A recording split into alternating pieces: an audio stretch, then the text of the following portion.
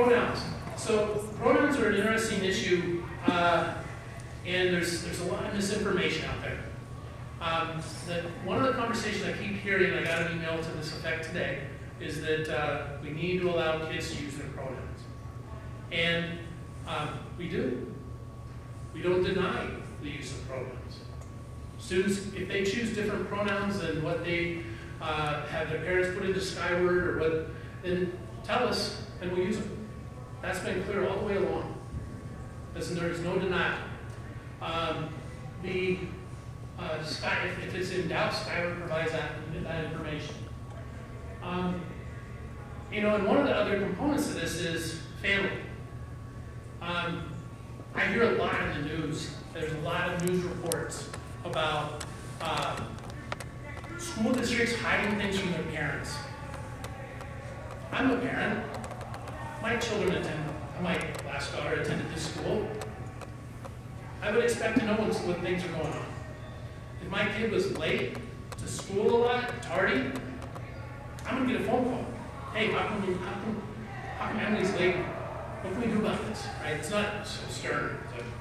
It's tardies, right? I'm going to call on a minor issue like tardies, but then I would hide a gender or pronoun change. It doesn't make sense.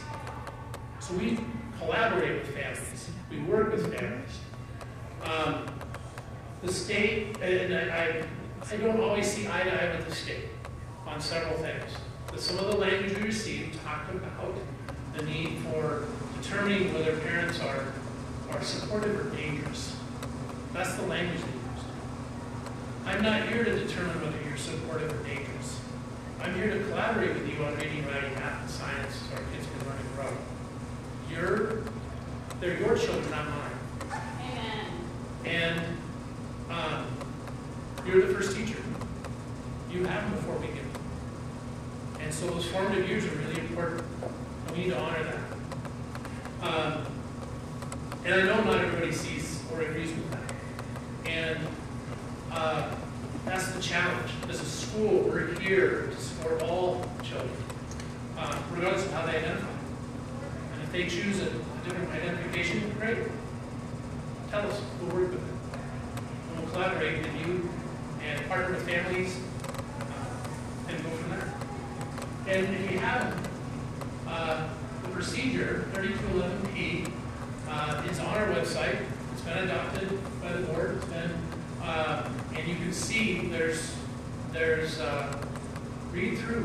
There's good information on there about how we support families and working with families as we move forward.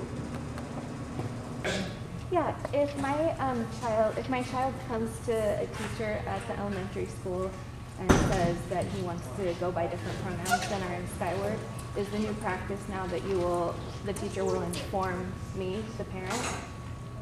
So the question is, if her child comes to the teacher and says, I'd like to be referred by a different pronoun, is a practice that the teacher would call the parent. Actually, the practice would be to go talk to the counselor and the principal, and then connect, and then between the student and basically the team and connect with the family, so they're aware. Like in a meeting, everyone together. Again, we want to use it, but we also want you to know.